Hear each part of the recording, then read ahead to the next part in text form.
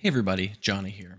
In this video, we're going to create a geometry node group that helps keep hair above the surface of the object you're sculpting hair on, since that functionality isn't available yet in the new hair grooming tools in Blender 3.3 beta. While this isn't foolproof, it does work pretty well. So let's jump right into it. Here I've got a default cube that I'm going to add a new empty hair object to. And to that hair object, I'll add a node tree.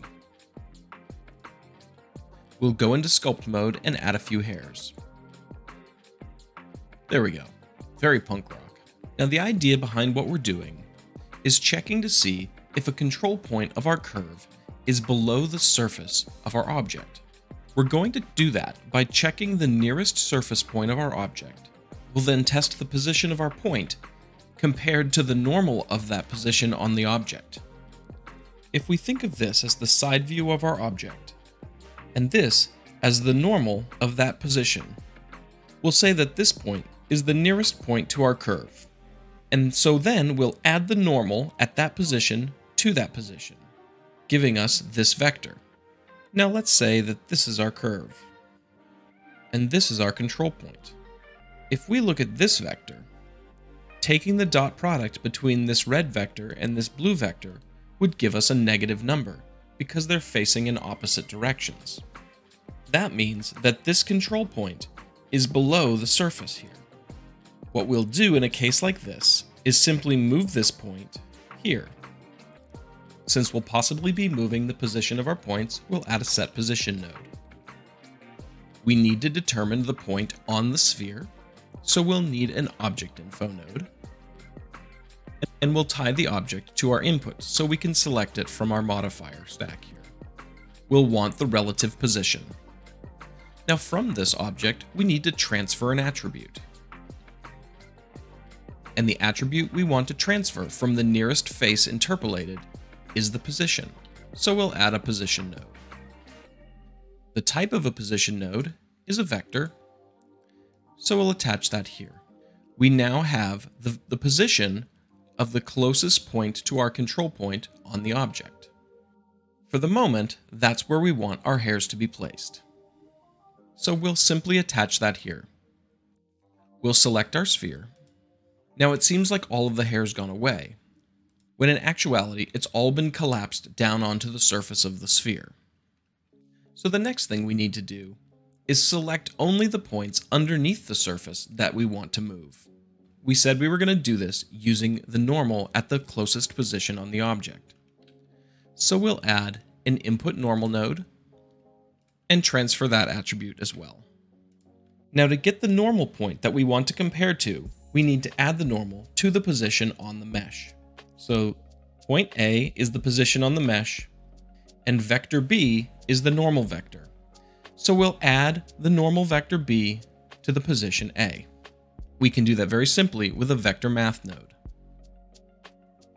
Now we need to determine the point we're going to compare to. If our hair comes down like this, and this is our control point, the position of our control point is based off of the world origin. So it's this vector, which is not what we want to compare to.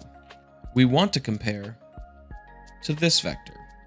We can get this vector by subtracting the point A from point P on our curve. We'll duplicate this position node and bring it over. We'll plug it into this add node and change it to subtract. So point P minus point A is going to give us this vector we'll call Q. So now it's vector B and vector Q that we want to compare with the dot product. If this dot product is less than 0, that means that point P is on this side of the face of the mesh. If it's positive, it means it's over here somewhere. So we'll add a compare node, less than. So if the dot product is less than 0, we want to move the points of our hair. Since all of the points of the hair are already on the outside of the mesh, they're not going to be changed from where we originally put them. However, if we go into sculpt mode and start combing these down, you'll see that they start to connect to the surface instead of going under. However, having them go straight to the surface is a little too close, so we're going to want to add some padding. We'll want the padding to be in the direction of the normal at each point of the face, so we can simply scale the normal down and then add that to the position we're setting here. We'll duplicate one of these vector math nodes and set it to scale. We'll take a copy of our transferred normal, we'll duplicate this scale and change it to add, and we'll add it to this position. Now, that's way too much, but you'll see if we bring the scale down, we can adjust how close or how far away it keeps those points from the mesh. I'll connect this scale to my group input. So now, as I comb the hair, you'll see that it stays to the outside of the object. One thing to keep in mind is that the original control points of our hair curves are not being changed. So if we deactivate this modifier, you'll see that they sync down to their actual positions. So one thing you may want to do with this node group is add it to your hair, do your sculpting, and then apply it. That will remove it from the stack. However, now the actual control points are at these positions, and you can keep tweaking your hairstyle from here. You can always add it back in.